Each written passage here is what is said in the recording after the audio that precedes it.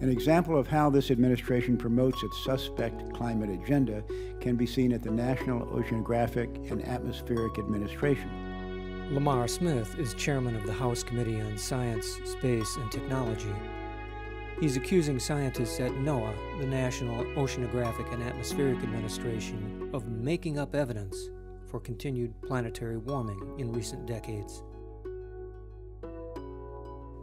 Its employees altered historical climate data to get politically correct results in an attempt to disprove the 18-year lack of global temperature increases. In 2016, debate about how fast the planet is warming faded, as global temperatures spiked to levels that normally restrained scientists called unprecedented, shocking, and frightening. In the face of the stunning jump in global temperatures, Representative Smith's calls to investigate scientists have an unreal, dreamlike quality. NOAA has refused to explain its findings and provide documents to this committee and the American people. The people have a right to see the data, evaluate it, and know the motivations behind this study. NOAA has provided the background, the analysis, the data, and pretty much everything that went into this paper. Where they have drawn the line is turning over email and other private correspondence. Lamar Smith is not trying to do a good faith inquiry here. He's trying to find some email where he can take out of context to hold up and show that, that this study is bogus. Well, imagine if someone wanted to look at every email you wrote over weeks and months. It's easy to take things out of context. I think the emphasis should be on the work, the results, and what it says. It really all started when Joe Barton went after Michael Mann. Joe Barton is a Texas congressman who made headlines in 2010 following the catastrophic Gulf oil spill, when he apologized to oil executives for congressional oversight and action on the disaster. I apologize. In past decades, Barton has made a name for himself, badgering government tobacco scientists and regulators. And as the FDA commissioner tries to regulate tobacco, he runs into enormous hostility. Excuse me, are you saying that the agency violated a court order here? Those efforts became a template for later harassment of climate scientists. A decade later, Barton was a leader in attacking climate research, the so-called hockey stick graph, which showed a sharp rise in global temperatures. Barton aimed his attack at leading paleoclimate researcher Michael Mann. Dr. Mann's findings have since been confirmed and replicated numerous times. He's unfortunately one of the quote-unquote climate deniers in Congress. The Great Flood is an example of climate change. And that certainly wasn't because mankind had overdeveloped hydrocarbon energy. And he said, no, this can't be true. I don't believe the science here. And so he called them in for hearings and he conducted an investigation. And it didn't really go anywhere, except he wasted a lot of scientists' time and I think created kind of a culture of harassment. That harassment continued when emails were stolen from a British research unit in 2009. Distorted sentences and phrases were hyped by right-wing media as proving that climate scientists were engaged in deception. However, 8 official investigations were unable to find any wrongdoing. They combed through thousands of emails looking for even just one little short phrase that they could use to try to attack climate scientists. It was discovered that they had some emails that were sent out saying and proving conclusively that they were cooking the science. The weirdest day of my whole life practically was the day I got a phone call from a reporter in Tulsa, Oklahoma, who said to me, "Are you aware of the fact that Senator James Inhofe is attacking you?" So in each of these cases, in the end, I've prevailed in these battles, but it takes a lot of time and effort and legal support. But they can still create a media cycle by taking these clips out of context and claiming that they show something that they don't show.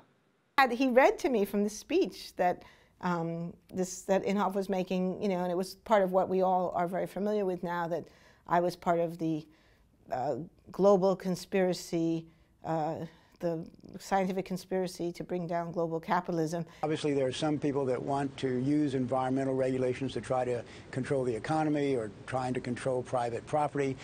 Attacks on email, hate phone calls, threatening phone calls. Now these things are familiar because we've seen it. I'm not the only person that's had these experiences. In recent years, fossil fuel-funded groups have attempted to repeat the pattern of intimidating scientists by surveilling private communication.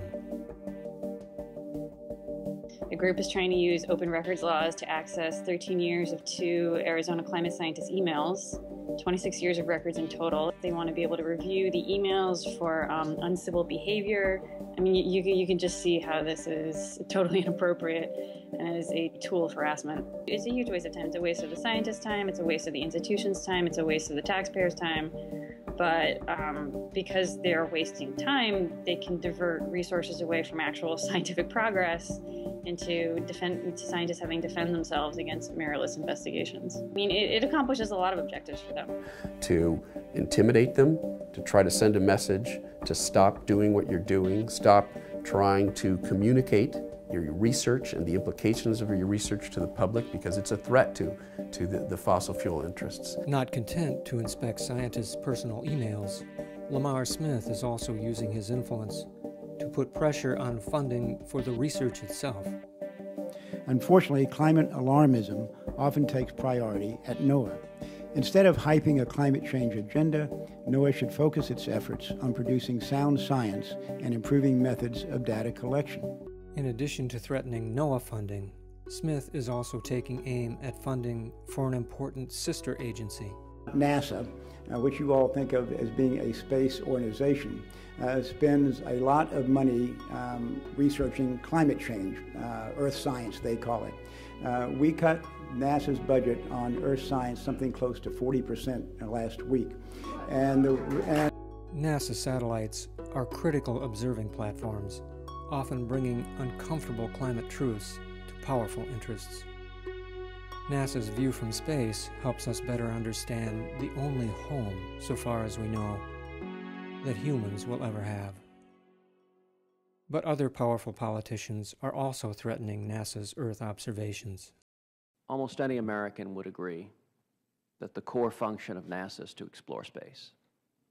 That's what inspires little boys and little girls across this country.